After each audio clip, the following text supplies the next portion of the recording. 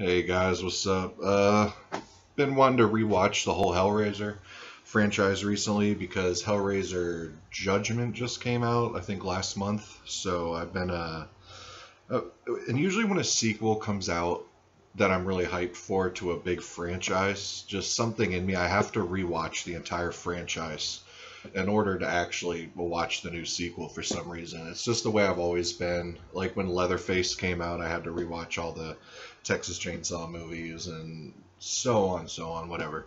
But so that's the case with this new Hellraiser sequel, and I'm gonna have to do it for Children of the Corn because the new Children of the Corn just released too. But I actually, at Grindhouse Video in Tampa, I got the Hellraiser Scarlet box from Arrow, and got it signed by Doug Bradley because he's realistically the Hellraiser franchise is just my favorite franchise growing up as far as the main ones go. I just love everything about them pretty much, but I'm going to get into more. I don't want to give a lot away in case people haven't seen them, which would be shocking, but just in case there are people that haven't seen them, I want them to experience it, going fresh in, whatever. So this is more of just like my thoughts, my opinion on how good each films are in the franchise, and in this case, like a little review of the box set, the transfers, and the extras. But I'm gonna start this first one off with Hellraiser Part 1, and I'll come back with another video for Part 2 and Part 3, and each video of each one, like I'm doing Hellraiser 1 this time, I'll get into all the features and all that for each one. So starting it off with Hellraiser 1, and this is the case that they give you for Part 1. And this was the first Hellraiser movie I ever saw, and if I'm going to be like 100% honest, it's actually like one of my least favorite of the franchise for some reason. It's kind of draggy to me. I mean, the Cenobites are realistically only in it for what I think like 7 minutes, if that. But it is cool seeing Andrew Robinson from Scorpio Killer from Dirty Harry and stuff, seeing him in some movies. Because at this point, Julia was supposed to be the main villain, which I'm glad they didn't make her the main villain throughout the whole series because she's one of my actually least favorite parts about the franchise, oddly enough. And I know that's blasphemy for a lot of people, but it is what it is. I gotta say the transfer that Arrow made for this one was slightly disappointing in my eyes. It just wasn't as good as I thought it was going to be. There are some scenes that stand out, like when Frank is being resurrected from the floorboards. Looks really good. That scene's never looked better. There are some good scenes with Pinhead and all that where it looks kind of really detailed and stuff, but there's a lot of thick grain in this, and I'm sure that has to do with the film stock. I haven't seen Hellraiser in a long time, and I never watched it on Blu-ray. I never got, I think, Anchor Bay put it out? Yeah, Anchor Bay, I think, put it out. I never got that Blu-ray, and I think it's out of print now. But I will say, like, when I watch this in the future, I will put on this Arrow release just because I'm sure it does look better than the DVD.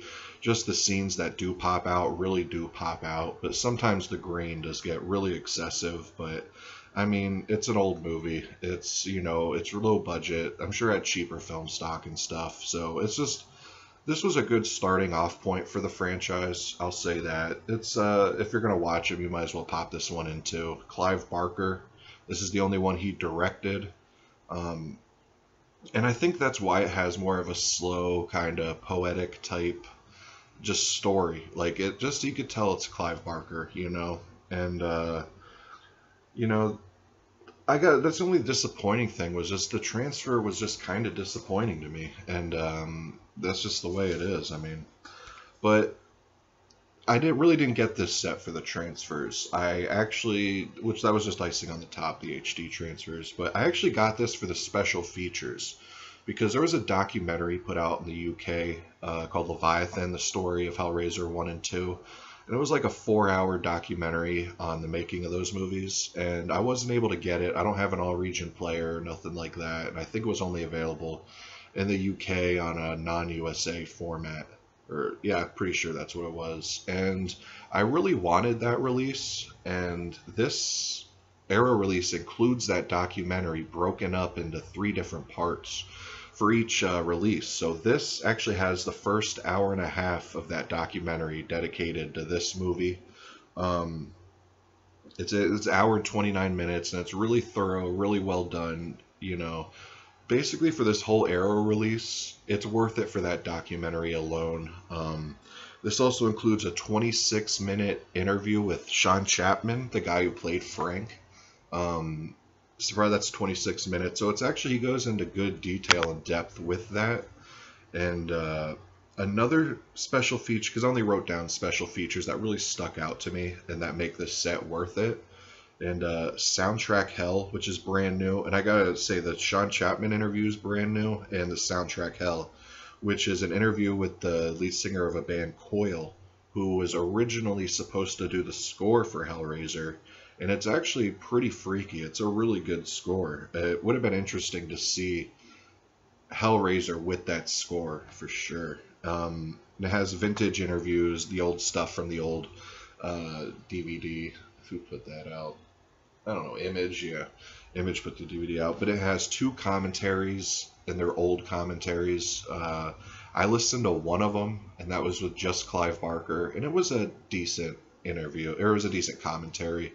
I mean, the documentary, Leviathan, kind of tells you all the stuff that Clive Barker is talking about on this commentary.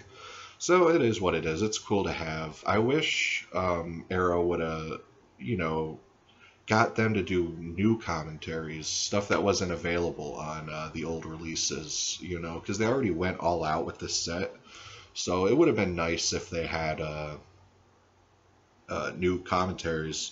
But overall, like I said, this was one of my least favorite ones out of the Hellraiser franchise, and I know that's an unpopular opinion, but I'm still really impressed with this disc. The special features alone, I mean, when you add it all up, you got easily like 3.5, 4 hours of features just for part 1, you know? So I'm happy with the overall presentation, the overall packages of this. Now, I am going to be reviewing the whole entire Hellraiser franchise. I'm going to do part 2 next, and then part 3, and so on and so on. But I have them all on Blu-ray except Deader, so that one I'll have to review on DVD, unfortunately. But yeah, I'm excited to watch them all, and I'm super stoked to watch Hellraiser Judgment. I've heard actually really good things about it, and I've heard bad things about it, but you know, the ones that people say are the worst in the franchise are actually the ones I end up liking the most for some reason. So we'll see how it goes. But anyways, guys, I'll see y'all next video with Hellbound Hellraiser Part 2. Peace.